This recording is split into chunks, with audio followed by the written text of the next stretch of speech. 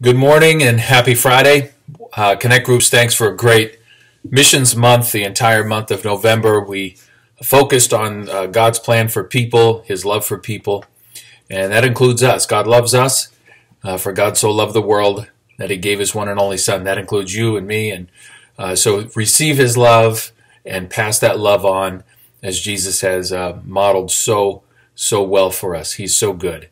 Over the last several weeks, we heard a range of scriptures and testimonies and calls that we could participate in God's plan to love the world.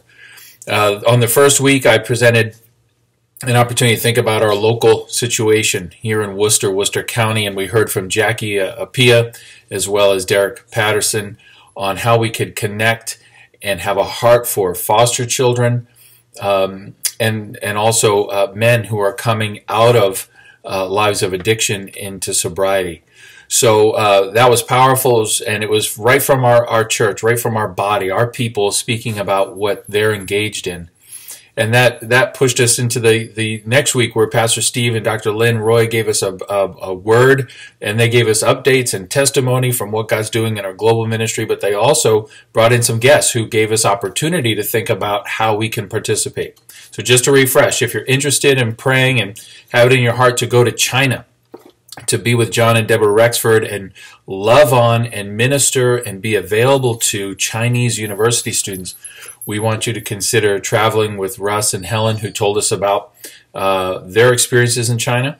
And then if you want to stay local and engage with children in the foster care system through a camp that's run by Royal Family Kids, and that ministry was represented by Lori Fenneff, who was just so thrilled to be back in our church, a church he was a member at for many years. So these are two areas. If you're interested, see Steve and Lynn, or you'll be hearing more from those groups if you've already signed up. And then the following week, we had two more guests, Bishop Benjamin from Ukraine and Pastor Daryl from Canada, and gave us challenge as to crossing borders and God's plan to go beyond our comfort zone. Pastor Daryl gave us insight from the Beatitudes on how we can do that and what that looks like. And then Bishop Benjamin on Sunday night gave us an opportunity to pray with understanding. He told us his story and his own family history of being persecuted within the context of communism, but all the while really wanted to let us know that being a Christian is not about whether or not you're being persecuted, but it's about knowing God and intimately, personally knowing Him. And we prayed together, and it was a powerful time, which kind of connected back to Pastor Steve's message that when the gospel was being spread, it wasn't just about being comforted. Maybe Pastor Dare was speaking of this as well, going beyond those borders. And in the case of the Apostle Paul and Silas, they were thrown into prison, but it was there that the Philippian jailer was saved. And we're given this kind of deep understanding of God's plan, that it may involve some momentary affliction on our end so that His purpose is fulfilled, that God's will to seek and save the lost, as proclaimed by Jesus. His will in 1 Timothy is that all men might be saved and come to the knowledge of the truth. 2 Peter 3 talks about that God's not willing that any should perish, but all should come to repentance. God wants people saved. And sometimes He'll put us in some extreme environments so that will be done. And that's the exciting part. It can also cause fear and apprehension and a whole range of emotions in between. But the scripture I close with, as we ministered last week in water baptism, was from Romans chapter 12, which is, for me, the key to moving my mind so that I can work with God's will.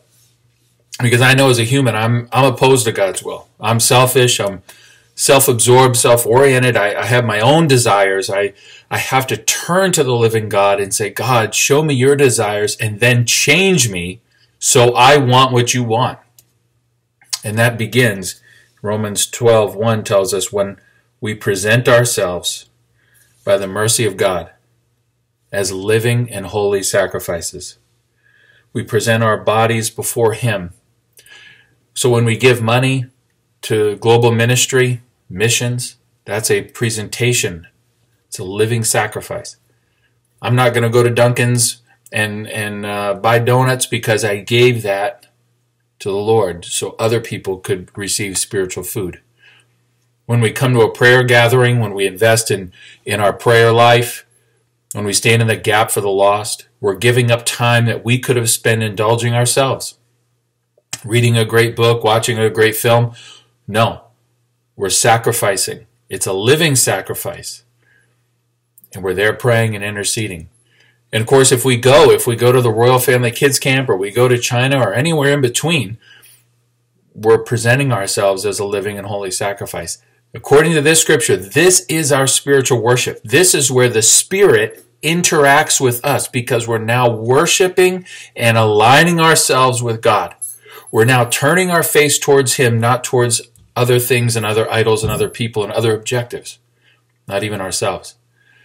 And there's something powerful happens. We are conformed no longer to the world, but transformed. And our mind is renewed, so that then, with the renewing of the mind, we can discern what God's will is, which is good, pleasing, and perfect.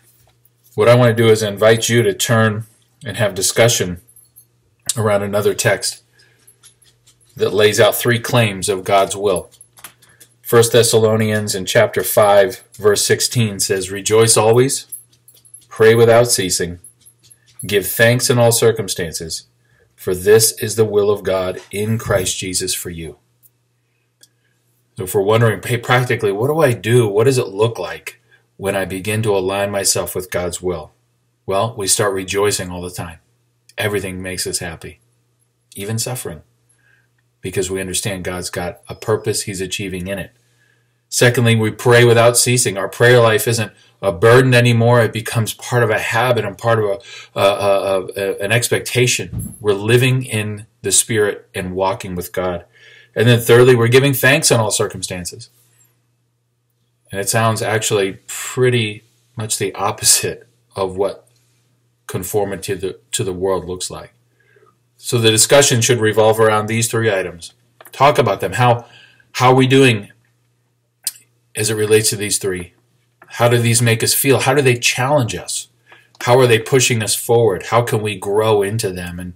And then let's pray one for another that we will indeed embrace the will of God, and pray that we will show the evidence of discerning God's good and acceptable and perfect will by living out these 3.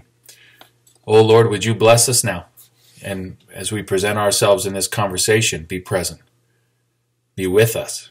Speak to us and transform us. Renew our mind so we can live in your will, that which is good, acceptable, and perfect. In Jesus' name, amen.